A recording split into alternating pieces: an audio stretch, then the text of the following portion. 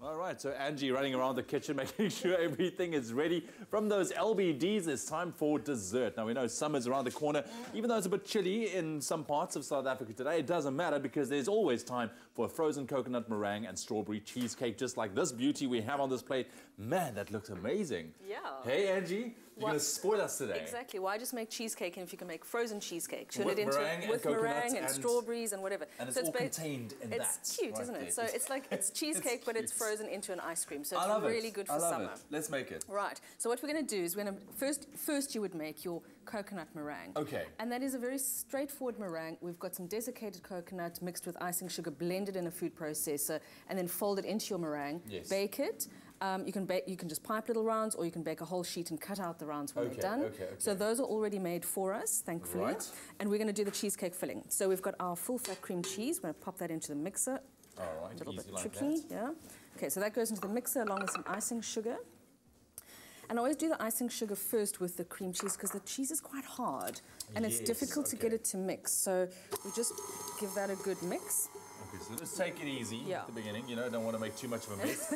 The keyword is cake. SMS that to 33728. That's cake to 33728 to get your hands on this beautiful little cheesecake we have right here.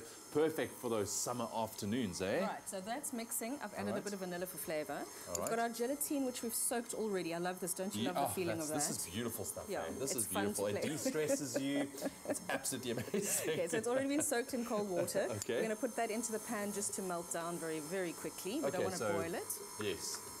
And as soon as it's melted, we're going to add it in here. Wow, that was quick. That was quick, eh? Add it in there. Mix it a bit longer. Gosh, I don't know how this thing works. Okay. There we go. You got it. You got it. Right. You got it. Okay, we'll turn that off.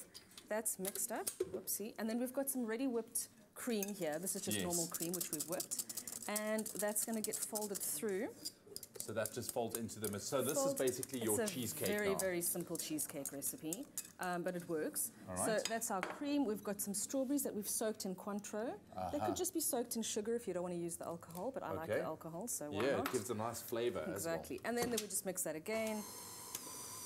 Okay. Oh, and look at that. Right. Okay, so once you've done that, once that's done, this is what it looks like. You end up with this, and we're going to just put our meringue into the base of one of these ring molds, or whatever you've got that works for you, and then we fill it up halfway. So it's got strawberries in it, it's got cheesecake halfway. Oh, look at that. Put the next one in, and then fill it up. That's it. And then, so easy, pop it into the freezer.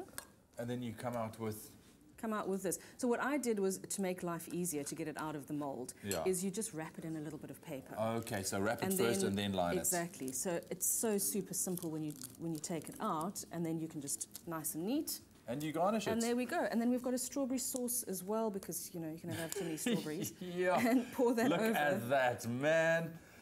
That just looks absolutely delicious. Right. So if you don't have these kind of small little molds or whatnot, just make a big... Just make a big one. Make a big one and layer it, a cheesecake. Do you know what little tip I've got for you? Yeah. You know those little tomato paste tins? Yes. You buy those, take the bottom and the top off, get rid of the tomato paste, and then you've got little ring molds. They're perfect. You use them over and over again. Hey? Yeah. Little kitchen hack right there. Awesome stuff. SMS the keyword cake to 33728 to get your hands on the recipe for our beautiful cheesecake. Man, this is spoiling us on a Thursday. Absolutely love it. Check it out on our website a little bit later on as well. That's expressoshow.com. Angie, what a rock star.